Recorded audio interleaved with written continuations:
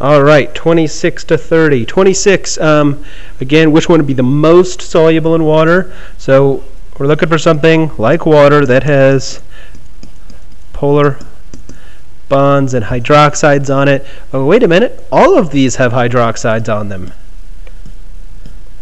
So in this case, it would be the smallest possible molecule. The A there is methanol. You have one carbon, so that's a methyl. So that's methanol. And methanol is extremely small and therefore going to be more soluble than the other ones. We have methanol, here's ethanol, 2 carbons, propanol, 1, 2, 3 carbons, butanol, and then 1, 2, 3, 4, 5 carbons, pentanol.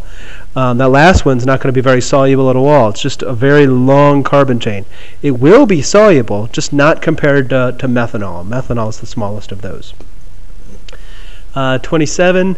Again, just kind of rank these from least soluble, so that would be something that's nonpolar in water, nonpolar and therefore non-soluble in water, to extremely soluble. And sodium nitrate is an ionic compound that is extremely soluble in water.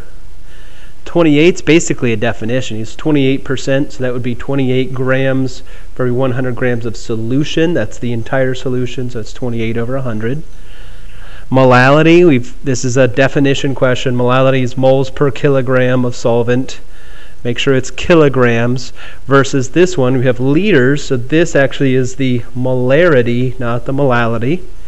And the others aren't really anything.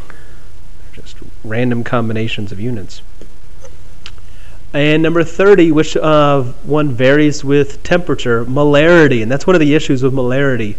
Molarity can vary dependent on how the temperature changes, because the volume would expand and contract, and therefore the molarity would be going up and down as the volume changed.